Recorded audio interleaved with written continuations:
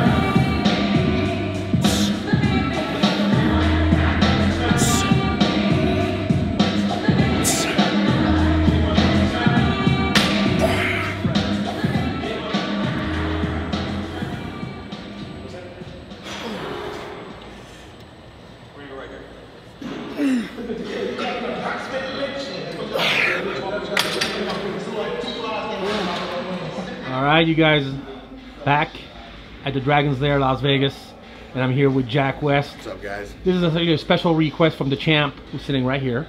It's funny because I kept saying, you have to shoot this guy.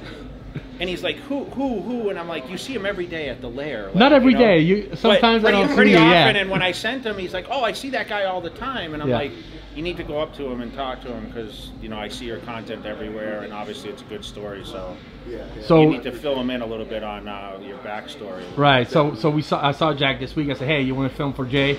And he said, yeah, let's do it. And we're here Sunday, the very few days right after. So, Jack, tell me a little bit about yourself. You were in the military, right? Let's start with that. Yeah, I served 5 years in the Marine Corps. I enlisted in 2014 and went all the way through 2019. Had a good time out there. That's kind of when I first initially really started getting into the weights. Started grinding the gym because there's not much to do on your downtime, I feel like, when you're in the Corps. So there you go. That's what got you started? Yeah, I mean, I played a lot of sports growing up. My dad was my football coach, so I was obviously in the weight room prior to joining the military, but then when I got in, I got through boot camp and like all the basic training, I didn't really have an outlet anymore. I didn't have football, and I wasn't gonna just, I don't know, play video games after I got off work. So I was like, all right, well, I guess I'll just grind the gym, and it just turned into a habit.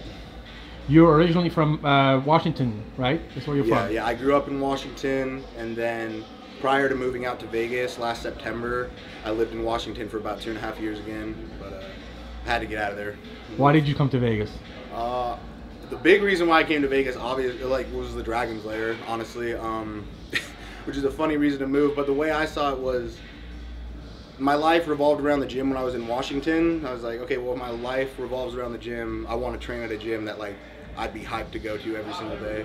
And I just wanted to escape the cold weather out in Washington. So I was like, you know what? I know Vegas has a fitness scene. So I was like, I'll bust a move out here. Not a lot of people that are kind of in my niche of the fitness community are out here. In fact, I wouldn't say like anyone was. So that was another reason why I wanted to come out here, kind of just do my own thing. And it's been working out pretty well. I love it out here. So you've been here for like about a year? I'm coming up on a year, yeah. Okay. And when did you start doing social media? Because you're very active on TikTok and you have your own YouTube channel and stuff. Tell me a little bit about why you started doing that. Honestly, I guess, so like I was saying, I told you the long story earlier. I got out of the Marine Corps and I was going to college. And even prior to going to the Marine Corps, like I was a terrible student. Like I'll say it straight, I was a bad student growing up. I'm talking about like C's were like, I was stoked. If I got a C, I was like, all right, let's go, like good job. So I convinced myself that I was gonna go to college, do the normal thing, coming out of the Marine Corps. And I got like 1.5 years in and I was miserable because I just wasn't having a good time at school. And Johnny came up to me. Johnny's my cameraman. Hey Johnny. What's up man? He's also my training partner. He came up to me with this app called TikTok, and I was like, what's this? He's like, you need to start posting on this, like today. You guys need to start posting on this. Like you'll pop off. And I was like, I wasn't really familiar with what TikTok was at the time, so I was like, all right, well, we could do something. So we made I forgot what we did. I think we made like a protein shake video. A protein shake video. Yeah, like, something ridiculous. A 2,000 calorie protein shake, and we put it on. It was the first TikTok I ever put up, and it got like 200K views, which is pretty wild for a brand new app, you know? So then that kind of like opened up my eyes to like, okay, this app's a little bit different. And then after that point, me and Nino, we put out probably like 3 TikToks a day for like 4 or 5 months. Like we were in, I don't know, grind mode. We were in go mode. And right when we started the TikTok too, I already had like kind of a setup for YouTube because I'd been interested in cameras prior to this. I was like, well, we might as well do them both at the same time. And like I was really blessed to have success with YouTube simultaneously with TikTok, which can be hard for some people too. Like the carryover doesn't always happen. So when we saw the carryover happen from TikTok to YouTube and Instagram, like it was all mingling together, I was like, okay, we gotta go. And we were in grind mode for probably like a year straight, like videos. And then that's when I moved out to Vegas, was when I actually had a following. I was like, okay, I gotta go do something with this. And I wanted to, I guess, elevate my production of content. So Vegas was the move. You have a really good build, and I even told you off camera that you look more like a bodybuilder than an influencer. Did you ever think about competing? Did you ever compete, or did you ever want to do? I get this a lot. Like I said, growing up, I was really invested in football and wrestling and just sports. Weightlifting was always kind of like a backseat thing. I didn't have it wasn't my main priority. And then throughout my time in the Marine Corps too, like I love training, but I don't think I ever was like, I'm doing this because I want to do a show at some point. I want to be a bodybuilder. I just wasn't really like focused on it like that. I just wanted to be healthy, and I wanted to perform in the Marine Corps. That was like my main goals. I wanted to be a weapon. That's what I always say. It's like, I just want to be a weapon. I want to be big. I want to be fast. Now I'm a little bit more big than I am fast. I don't really be running anymore. But I wouldn't say I would never do a bodybuilding competition. But right now, it's not like a big priority of mine. I just want to drop weight and be functional. Like that's more towards the side I'm leaning. So you were telling me you were doing security back home. You know, yeah. Tell me some of the work you've done back home before you actually it really wasn't that cool. It was actually kind of, I won't say it was miserable, but this was when I was up in Seattle, right? And it was right before COVID that I got this job, and it was a pretty sweet gig. It paid pretty well down in downtown Seattle, but it wasn't like anything. Like it was security. We were just security for the Amazon like buildings out there, because Seattle is like run by Amazon. Okay. And I remember I'd be like standing out of the garages. Like I'm saying, it wasn't cool. It sounds cool, but it wasn't that cool. I'd stand outside of the garages, and it'd be pouring rain like all day, and we were just in trench coats. It was in Seattle, so it was raining. A lot of rain. Yeah, and I'd be out there for like 5 hours in the morning, 5 hours at night. And that was when we started doing the TikToks too. So I was motivated to get out of there. Like I was making good money, but wasn't happy at all. How long did it take between, so you were doing both for a little bit once you get, so how long did it take for you to actually make a transition, you know, from a regular job to be able to use social media to actually get sponsors and make money that way? It was funny. Like even just like thinking back now, I don't want to say it happened quick, but it happened faster than I thought. Because like I said, we went crazy when we first got into making content. We were pushing out so much stuff. And I was holding on to my job for a while. Like, I'd say probably like, I don't know, 6 months. I was making content and still working a 9 to 5. And I talked to Gary one day, Gary, Young LA's owner. I was talking to him and he's like, why are you still working? Like, why are you still going to your job? Like, just focus on YouTube, focus on that. And I was like, all right, I'll do that, I guess. And it was just weird for me walking away from that. Because I don't want to say I had security there, but you know, that was my income prior to making the transition to social media. So it was like a 6-month curve, which I feel blessed about, because I feel like I've heard stories of other people before TikTok came around too. You got to grind. People were doing it for years before they got traction. So, I mean, 6 months. I say like 6 months. But nice. Thankfully, yeah. Yeah, and living in Vegas is obviously cheaper than living over Washington. Right? Yeah, Washington. it's ran by tech, you know, like the city. So like it just keeps getting more and more expensive.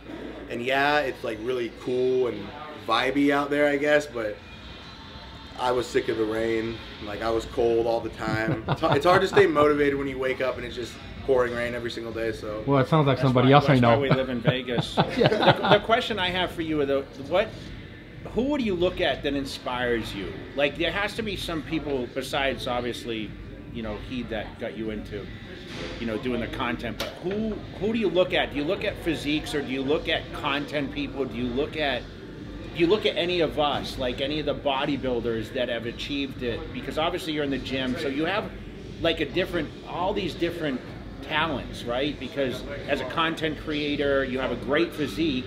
You want to focus on business, right? You want to create your own brand, but do you look at anyone for inspiring? I mean, obviously you train at Dragon, so Flex probably inspires you, but do you look at anyone for certain things that inspire you?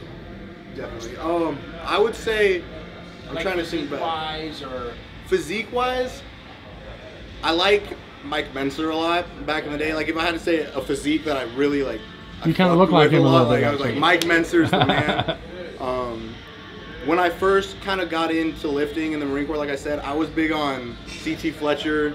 That was my man. But honestly, like all throughout the Marine Corps, I was a big David Goggins dude, Jocko, kind of like the military dudes. I see Goggins at the gym, you know.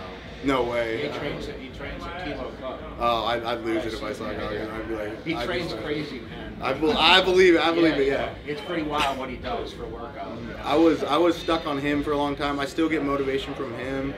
And I don't want to say like I haven't competed or anything, but I definitely am motivated by bodybuilders. Like the stuff that you guys go through, like top level bodybuilders, to me is just insane. Like insane. Like, the work ethic. You would do great you would do amazing on stage, right? I think so. If he got in great shape, you would actually. Because he has the size, and you know he's in good shape. And what's your diet like? Are you really strict on your diet, or? We're like a shock value guy. Shock like value. You do a lot of shock eating videos or anything. Or? I wish. No, I probably should be doing more of that. No. My diet has been pretty chill, as in like the last few months, because like I said, I'm not prepping for a show or anything. I just like performing in the gym. I wouldn't say I was monitoring almost anything I was eating for the last 3 months or so. I just intuitively eat, I guess is what you want to say. I try and eat only whole foods. But as of late, like the last week actually, me and Nito have entered like a cutting period, and I'm eating about 2,750 calories right now, and I'm basing my diet off of the vertical diet, which isn't necessarily, in my opinion, like the best way to cut, because you tend to be kind of hungry when you're eating all those vertical diet foods. But I'm more trying to drop weight slowly and get all my micronutrients in and whatnot. I just want to be healthy. That's the main goal.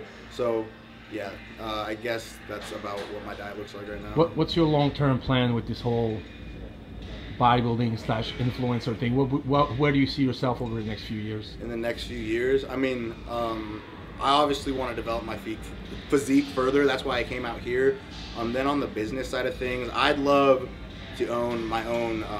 I don't necessarily know if I want to own like my own brand, but I'd like to drop merch for a while. And down the road, the whole reason why I got into, I guess, social media in the first place was I didn't want to be an influencer. I was like, okay, if I grind, I could be an online coach. Like I can coach people online, run an online business. And I think that's what I want to focus on in the coming years, because I still would love to coach people. Just the way it worked out with, I guess, the come up on social media, I just had to prioritize that right now. So, yeah, I guess just grow my businesses, grow my physique, and just establish myself out in Vegas more, because this is where I'm trying to stay long term. So I guess just build a legacy out here is the goal. Which sponsors do you have? You have some people you work with, right? Young LA? Obviously. Yeah, Young LA. They were my first sponsor ever. Shout out Young LA. Shout out Gary. Shout out Giordani, all you guys. They're my clothing sponsor. They're absolutely killing it. And then Gorilla Mind, Derek, More Plates, More Dates. He picked me up too a little bit after Young LA. So those are my two main sponsors. Nice. I love them to death. I love working with those companies. That's awesome. Yeah. Champ, do you have any other question? Yeah, man. Just glad he was able to get on and check it out. I learned a little bit deeper about the man. What was your appeal? What was your appeal having Jack on? What was? I don't know. I mean, I see his content out there, and I follow the content a lot. Yeah. Like especially the younger guys coming up. Yeah. And everyone has like their own thing, right? What they do, and you know, remember for me, I had to be great to be featured and be popular. You remember the magazines? I mean, to be someone that graced the magazines, you had to achieve something like on the stages, and it just the intriguing thing to me now is how these guys can create content and they all have their own way of doing it and they build that momentum, and you don't realize like TikTok and all these platforms, you know, YouTube, it tells a story behind everyone.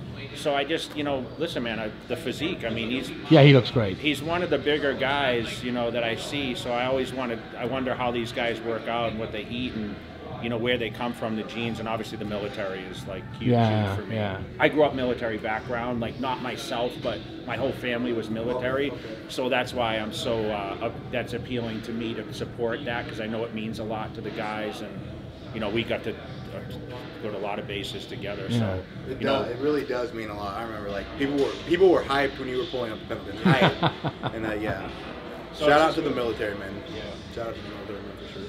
Well, Jack, we want to say thank you for coming on JTV, man. Congratulations. And if you have, just in conclusion, if you have any, what would be the best advice for you for those newcomers who want to start their TikTok and their Instagram and their YouTube presence? What would you say is the most important thing for them to do to be successful? Okay, that's a good question. This is like one of my favorite questions to answer because I get this a lot from the younger dudes. And honestly, like, I always just tell people to start because I wanted to do this for a year. I didn't start until I was like 20, I just turned 26, 25, I don't know, something like that. And I put it off for a long time because it might seem like such an unachievable goal, but I promise you it's really not. If you treat it like a job and you do the work and you put out content, especially in today's age on TikTok, if you put out three TikToks a day for 3 months, I guarantee you will have a following. It might not be massive, but you'll have a following. So my biggest piece of advice is just get on it and make content that you appreciate, that you like, and put it out and see the reaction for people. Don't try and copy other people's content. That's not the move. Just be yourself, be original, and the more content you put out, I guess the better you'll get at it, and you'll see. Just put out the content. Don't be afraid to do it. All right, wise words. All right, we're gonna keep following your journey in Vegas, and hopefully much more sponsors coming your way. Yeah, that's the goal. And then maybe a bodybuilding show in your future. Who knows? I think I'm gonna have to at some point. Yeah, I keep saying we'll see, but yeah, I'll step on stage at some. We're gonna have to have you back on JTV if you compete. All right, for sure. all right. I'll make it happen. All right, Thank you guys. Thank you so much.